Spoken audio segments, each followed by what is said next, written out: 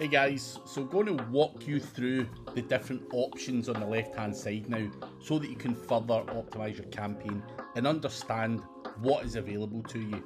So this is an old campaign for a website that I used to have. Well, it's still live, but anyway, I'm not currently running ads, but I wanted to show you not a dead account basically.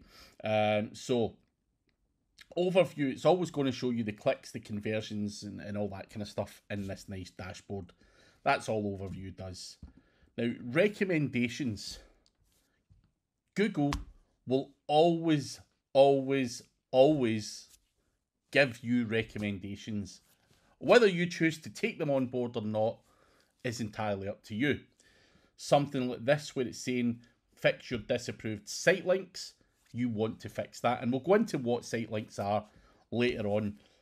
Add a video asset. Tell me to add a video so we can expand our reach in YouTube. Again, probably a suggestion that we could do. Get more conversions by adding or improving your assets. So they're always going to say get that score higher, add better pictures, everything else. They're also going to say set up a cost per acquisition so that you're within your budget, but they're always going to tell you to spend more money as well. So recommendations, don't take them on board. It's not always the right thing. This system is designed to make you spend more. So some of the recommendations are good, but try and use common sense, guys. Insights will show you campaign insights, whether the campaign's active, paused, whatever, and so on and so forth. And it will talk a bit about the, if anything's broke or conversion tracking's not on. It's going to give you some diagnostics on your campaign, which is always good. Each account you've got, you can have multiple campaigns. So under campaigns, you're going to have test campaign or whatever you're going to set up. You might have geographic specific campaigns. So you might have one targeting Glasgow, maybe another one targeting Edinburgh, London, Liverpool, whatever. So you can set up different campaigns and different keywords to suit your business. Auction Insights is going to show you the URL, the overlap rate, the impression share, top of the page rate, and so on. It's a nice chart to show you how well your campaign's going. From there, you've got ad groups. You can look at the ads, the ad groups that you've got set up. Now, you can look at the keywords and everything else as well under there. But ad groups just shows you the different ad groups that you've got, and you can go in and call them different names. So that could be the Glasgow ad group, whatever. You can just go in, click save, job done. Ads and assets. Now, earlier on in the previous video, you would have seen me putting in all the kind of different stuff. Now, that's called a responsive search ad. Now, I could go in and I can do a call ad, a responsive display ad, or an ad variation. And I can go in there and basically create variations of the same ad, maybe tweaking some of the titles and so on. So you can go in and use various ads. But a responsive search ad allows you the 15 headings, the 4 descriptions, and what will happen is Google will rotate all of that stuff and it will continue to serve the best formula, the one that seems to get the most engagement and the most clicks. Assets. Now, for your business, you can go in, you can add your business name, your logo, your site links, your call out, your structured snippet, your lead form, your location, all of this stuff relating to your business, you can add into the campaign using the assets section. And you can use those assets on your ads. So you don't have to fill them all out, but the more you put in, the better. So for example, location, we can go in, create an asset, basically put a Google map location that would be set up and put that in there as well. So it all ties in with your ad. So you can do all of that kind of stuff. You can simply put a call extension in and you can put in your phone number, or if you've got multiple or different phone numbers for different campaigns. All of that stuff goes in here, guys. Landing pages. Now, this is the landing pages. So if you've got multiple campaigns going on, it will show you the landing pages that you've got, the mobile site speed score, and the clicks and impressions and click-through rate. So it gives you an idea as to whether your landing pages are effective. Keywords. This part is really important, guys. Like I said in the earlier video, you can go in and add more keywords if you want to. That is entirely up to you. You can click Test Campaign, Glasgow, and go in and add more keywords if you want to. And click Save. Job done. They will be added. Make sure that you do change these to phrase match. It's quite important that you do that so you don't hemorrhage too much money. Next one down, negative keywords.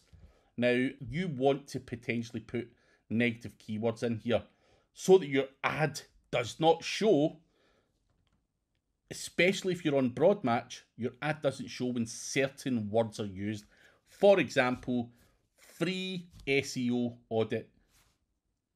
If the word free comes into it, put free in here, and your ad will not show for anyone who's looking for free stuff when they're doing their searches.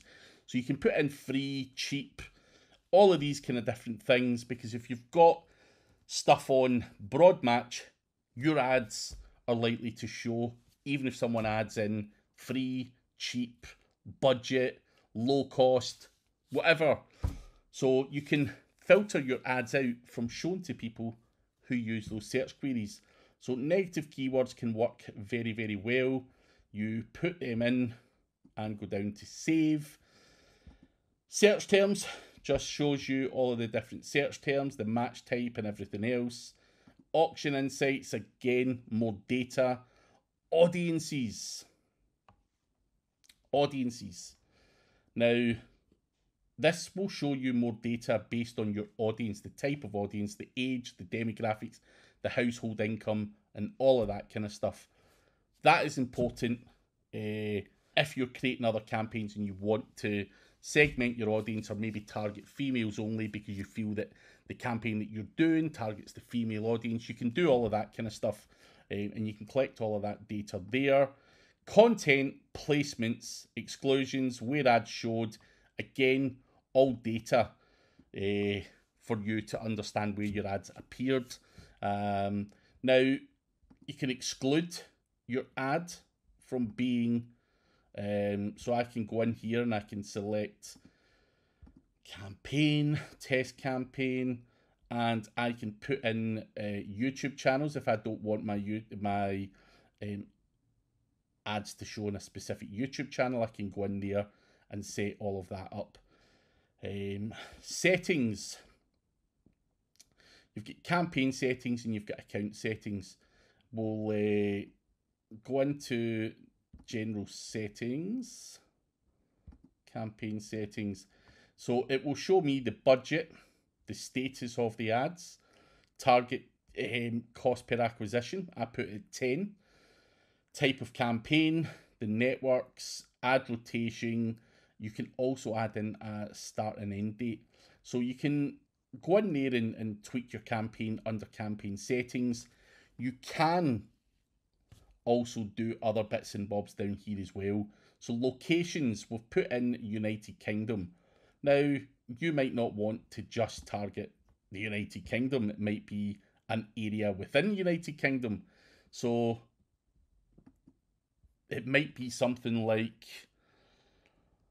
let's say Liverpool. So you can target Liverpool.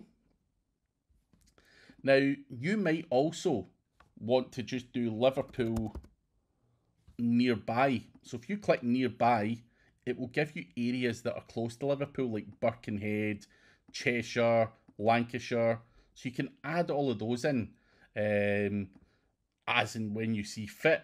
So you again can save that. Now, again, that means those ads, if I put that location in, will only serve the people in that area. So that is very useful for people who offer local services and stuff like that. Again, you can exclude certain locations as well. So let's say I'm in Glasgow and I want to exclude a certain part of Glasgow. No, I'm going to have to do Liverpool. Enter a location to exclude. So it could be, let's say, Bootle. I can exclude Bootle. So we'll just put red. So my ads will not serve in the Bootle area. So you can actually block out areas as well. So that's something you want to consider. Per store report is obviously store listings, driving directions, local reach and all that kind of stuff if you're doing the kind of map stuff. Ad schedule. Now, when you look at the data that your AdWords gives you, and you find out that your ads only really get conversions, let's say between 8 in the morning and 12 in the afternoon, you can go in and change the times that your ads show. So you can show these ads Monday to Friday from 8 AM till 12 noon, or whatever suits you. So I had a pest control guy once, and he felt that his calls all came between 8 and 12. That's exactly what he done. He didn't want to pay for ads at night time because that wasn't for him. Those were all low quality clicks. You can do it day per hour, all that kind of stuff. You can also bid to people on specific devices. Now, people are using a wide variety of devices. I wouldn't be clicking on anything there yet, but you can adjust your bidding based on the devices as well. Experiments, you can set up experiments in here as well. So you could do a video experiment, you can optimize text ads, you can do performance max campaign. It's entirely up to you. You can have little experimental campaigns down here. Performance targets, again, more data. It's all data driven there. So that is me pretty much covered everything that's on the left hand side. Next video, I am going to talk you through the most important things that are on that left hand side and the ones that I tweak to get the most success.